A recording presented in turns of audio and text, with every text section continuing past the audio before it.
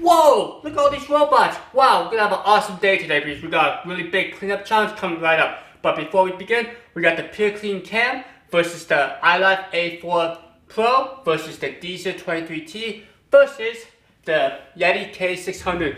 What we're gonna do? Well, I got something very special. Hold on 1 second. What is this? Is this what I think it is? Yes, it's 5 pounds of gummy bears and they're mini because why? Well, mini gummy bears are cheaper than bigger gummy bears. Yes, I could afford the big ones, but I got the mini ones. Oh! Hey Nathan, what are you doing? I didn't know you were here. I'm basically you, but better. Well, go away Nathan. I don't want to talk to you. You're mean. Oh my gosh, I'm too weak. I can't get this open. I need some scissors. Can you help me? Wow, that's magical. I have scissors now. Go!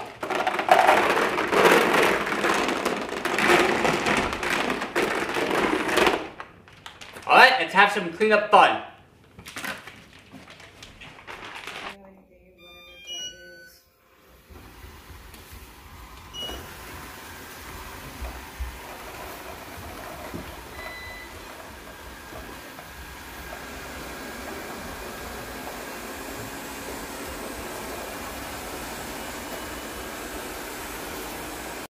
Right off the bat, the PureCam 75 versus the iLife 4S Pro start to do head-to-head, and you can see that the iLife is chasing the PureCam.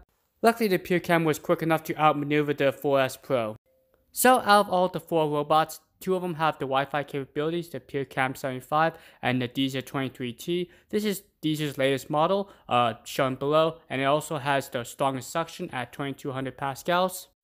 All 3 robots minus the PureCam 75 come with a handheld remote, and one thing to note is you can do scheduling on the dedicated remote control, so it makes it really easy to control these robot vacuums. So the first challenge is the chair leg test, and it looks like the PureCam 75 has no problem. It was able to grab 2 of the 4 pieces of candy, and it looks like the 23T and the 4S Pro wants some action as well, and it looks like the Yeedi 600 is also trying to join in. So, let's see if any of the robots can get that white piece of candy between the chair leg and the wall, and it looks like the 4S Pro is stuck. We'll see if it can get itself unstuck. So, all these robot vacuums are less than $200, and the cheapest ones are $130, and the most expensive ones, I believe, $178. All these robot vacuums do have like some type of coupon, so I'll put the links in the description down below. Okay, so it looks like the 4S Pro wants to tackle the second challenge. So if you watched my previous videos, I actually used this style of chair legs for my other robot vacuums. And you notice that this guy has no problem going in between the chair legs due to its smaller diameter. Did you notice the K600 side brushes? Yes, they spun slower than the iLife 4S Pros. And look at that, the dSer 23T has equally fast spinning side brushes. So I would give credit for both the PureCam 75 and the K600 side brushes. They do spin slower so they don't scatter debris as much. Wow, just a few minutes and this floor is almost cleared. So the PureCam 75 in the back has a front-facing camera, so if you look closely you may notice a single camera lens. Yes, it's used for live streaming. So with this robot vacuum you can actually drive the robot around and act like a security camera. Very nice feature. Unfortunately, this front-facing camera can't detect objects, still relies on its physical bump sensor and infrared sensors. I like the PureClean and dSer's setup where you can tell the robot to return back to the docking station, whereas the iLife and K600 just uses a single play pause button. So one thing I've never seen on a robot vacuum is a 2-speed transmission. Notice how quickly it travels on its first speed, and if I go into low gear, it actually travels slower. So this is great for concentrated areas if you want the robot to run slower. Okay, let's look underneath the robots. So for safety, all of them have a cliff sensors so they don't fall down the stairs. They use infrared cliff sensors. They work really well. Also, they have a front wheel caster to help provide stability, and they also have front charging contacts minus the PureClean, which has 2 things. It has that front-facing camera, and it also has the charging contacts up front. So the side brushes do really well. Sometimes they spin too quickly. They also have removable battery plates and also adjustable wheels to allow it to transition over different types of debris. Notice that waterproof covering? Yes, that's very nice. Let's go ahead and remove the extractor bar coverings and we can check out the different extractor bars. Now notice on the PureClean that gray robot on the bottom left actually has a dual extractor bar design, very similar to the older style Roombas like the 550 series. And you notice how large the extractor bar is compared to like the other models. Despite the PureClean being the oldest robot vacuum, that dual extractor bar design is very nice. very similar to the Roomba series. It's like a clone of the Roomba. Now, if you look at the other extractor bars of the other models, they're very similar. They use a bristle and silicone combo style. So these combo style brushes do great on different types of terrain. Now, check this out. The iLife actually has a customer service number directly on the robot. So I like the dustbins on all the robot vacuums. They're easy to remove from the rear. And one thing to know is 3 out of 4 robot vacuums have fairly large dustbins. They're around 600 milliliters. And you can easily change out the filters. Now on some of the models, you can't wash out the filters. So make sure you pay attention on what models can wash the filters and which ones you can't.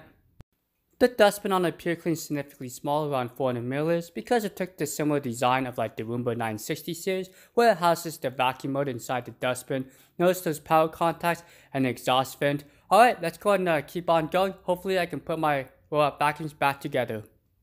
Alright, we're almost nearing the end, and it looks like the Pure Clean's already done. This robot actually has a dirt bin full sensor, so when the dustbin's full, it actually will stop and alert you. Now, all the other robot vacuums don't have this sensor. I don't know why robot vacuum manufacturers remove this type of sensor, because I think it's handy for users to know when their dustbin's full.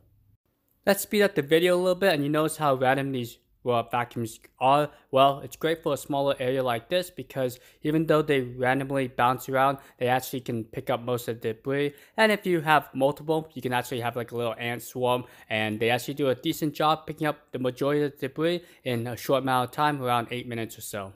Okay, without cheating, let me know in the comments what robot vacuum you think won. Is it the iLife 4S Pro, the K600, or is it the dSer 23T, or the PureCam 75?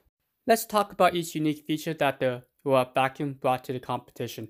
Now, on the iLife 4S Pro has a very large dustbin, around 600 milliliters, similar to the size of the K600. The 4S Pro has a very good customer service. You can see that they put the customer service number directly on the robot. Also on the iLife 4S Pro has a 4.5 out of 5 star Amazon rating, so this is a really good robot vacuum according to other reviewers. Now the K600 has a very unique dual side brush design which spins slow, so it doesn't scatter debris as much. Now for the dSer 23T, it's probably one of the most featured rich robots, has Wi-Fi capabilities. The 23T is also the most powerful in its price point, around 2200 pascals, also has a very large dustbin, around 600 milliliters. Now the Pure Clean has a smaller dustbin, but also has that wireless video transmission, so it acts like a mobile security device, also has that unique dual extractor bar design. Alright, drum roll please. Looks like the iLife 4S Pro was the winner, then the Pure Clean, then followed by the K600, and lastly the 23T.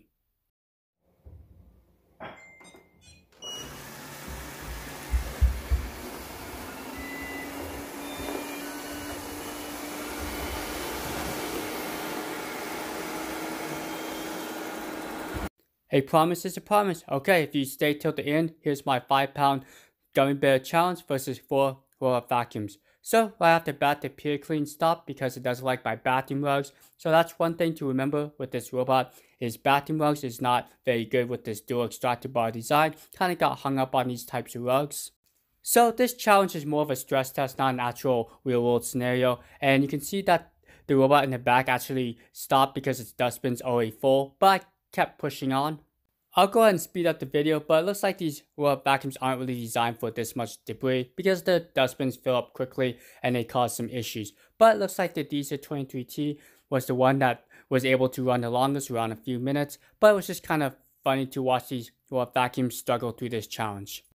Okay, let's see how much dirt and debris that these robot vacuums picked up. You can see that there's still a lot of gummy bears left over. 5 pounds of gummy bears is way too much.